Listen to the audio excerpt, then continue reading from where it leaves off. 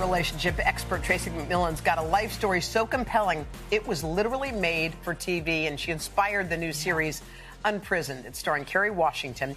Kerry plays a single mom who finds herself helping her father readjust to life after being incarcerated. But way before her story hit the big screen, her TED Talk on the person you really need to marry went viral. Let's watch a little.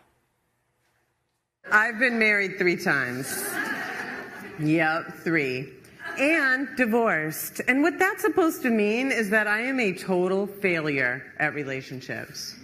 And that is one way to look at it, but not the only way.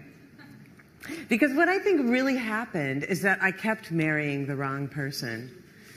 Now, it's not that I didn't, it's not that I chose bad guys. My first 2 husbands were amazing men who are now married to wonderful women who aren't me. And my 3rd husband, well, we're friends on Facebook now. Your signature humor. It's so good to see you, Tracy. Thank you. I mean, you're laughing and you're entertaining everybody and you're making us all feel good. But that all comes from a place many, many, many years ago where you had a very traumatic upbringing. You were bounced back and forth to foster care. Your dad was imprisoned. We look at this successful woman sitting in this chair and we think, how? Yeah. Like, how does one person make that trek? I don't think one person does. I will say I had a foster family that you see in the show, depicted in the show.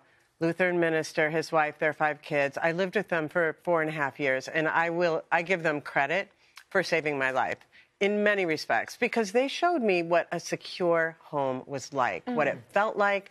And it's like you take a snapshot energetically of that. I carried that with me the rest of my life. So even though all these other things happened, I have always had that as a reference point, and I'm actually still very close to that family today. It shows you that people, every day, ordinary, extraordinary people can save lives.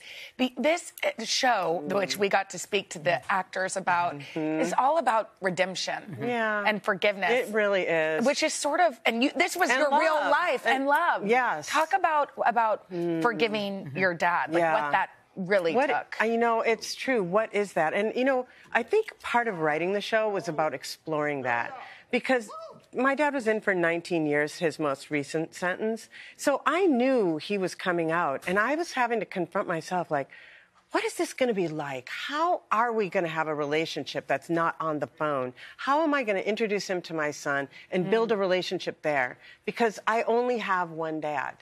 And, it's like, you don't want that opportunity to be lost because he made a million mistakes and because he was a very flawed person.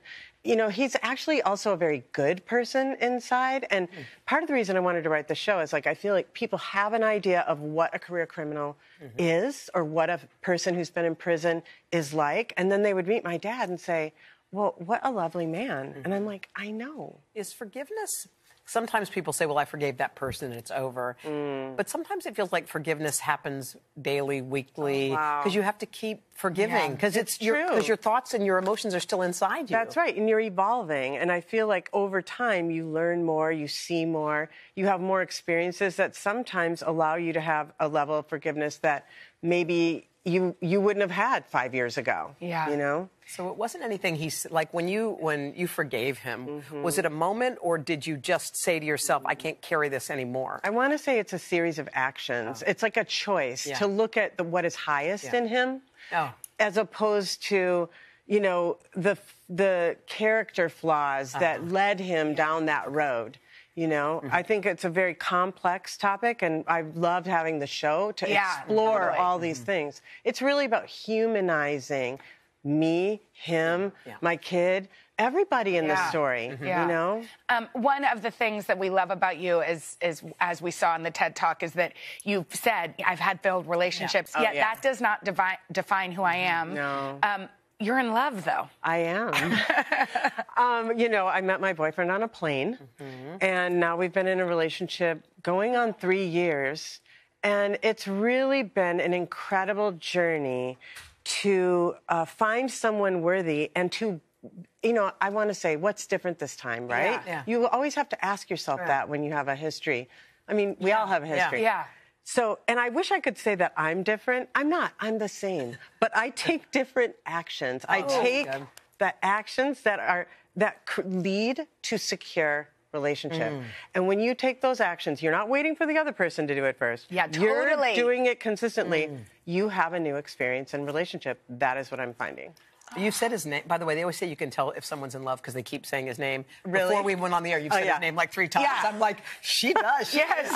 She's in love. That's really funny. She's in love. Wow. Yeah. You know, but it takes more than being in love. Yeah. It really is. Those actions add up, you know? Because it's all about, there's so much relationship science now. You're going to talk about that? Yeah. Because we were like, she can't just come for one segment. Yeah. Yes. Tracy's going to stick around. Yeah, she's got some great relationship advice coming up right after this. All right. Yes.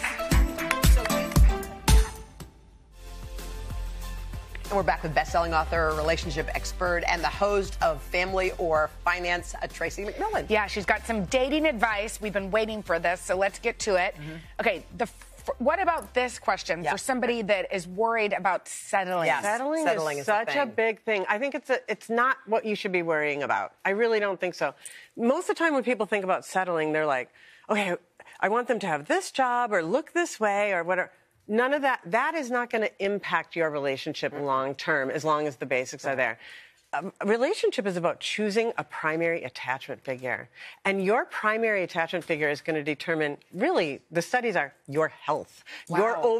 The way your nervous system is regulated. Your overall. So first and foremost, you want to be looking at that primary attachment piece. Is this a person that I can get my needs, attachment needs, met? Not my needs for whatever my Instagram's going to look like. Yeah. You know? Yeah. And I think that we just don't have that information that that's what we're choosing is an attachment figure. That's interesting. And you have to have all the basic shared values and all those kinds of things. But sometimes when you start a relationship, you want to know these things and you don't want to waste time as you go through things. But you want to get to the heart of it. How did you do that? Well, you know, people always ask me, like, how soon can I tell them what my, what I want in my life? Right. And I'm like, I think you can say it right away as long as you're not trying to get it from them.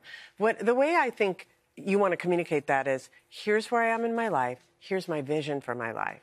And you just share your life project. This is what I see. And then if they see something similar, then they can jump on board with you. You're not saying, and if I need this away, you don't want them. Yeah, I was going to say, because if they are scared because it's too early, your thought is, oh, well. And it's okay. You're not trying to get it from them. I think you're trying to share your life and your vision for your life with somebody rather than, I'm a blank slate and I'm trying to get you to give me a picket fence, a baby, whatever it is, you know? Yeah, okay. So lastly, some folks spend a lot of time trying to decipher what the other person is thinking or feeling. I feel like that... Yeah, what did that mean? Why would you say that? Why would you do that? What's your advice just generally? Well, you know, I would say this. I wrote this into Unprisoned, by the way, where Edwin, the dad, says to Paige, he's like, you know, there's only 2 answers in a relationship. Yes, no, and maybe. And she said, that's 3 answers. And he's like, maybe's a no. Maybe's a no. Maybe's a no. And I think no answer is an answer. Unclear. Somebody who's like, I'm not clear. That's an answer. Right. It's not like there's a real answer behind whatever somebody is saying. It's like, if they're not sure, that means they're not sure. And you need to know that.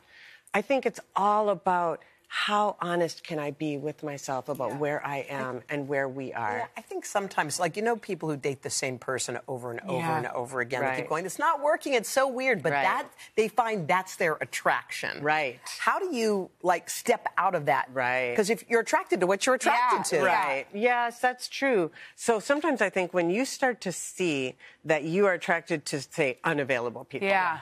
There is a sneaky way that means you're unavailable. Yeah, totally. Right. And so if I can come to terms with, is this a mirror that I'm looking into? If that's my unavailability, then I need to work on that. Right. Yeah. And when I work on that, honestly, I will cease to become attracted to unavailable people, and they will not be attracted to me. Yeah. So you're always meeting your match out there. You have to sort of operate on that And premise. I feel like everything you've said to us in the commercial break, too, is about working on yourself. Yeah. Which I think is so It really is. It's working with yourself with another person who also wants to work on themselves. Totally. Yeah. Oh, my gosh. Come back. Tracy, that wasn't enough. And you guys, everybody watch Unprisoned. It's incredible. It's streaming right now on Hulu. Gotta check it out. We'll be back right after this.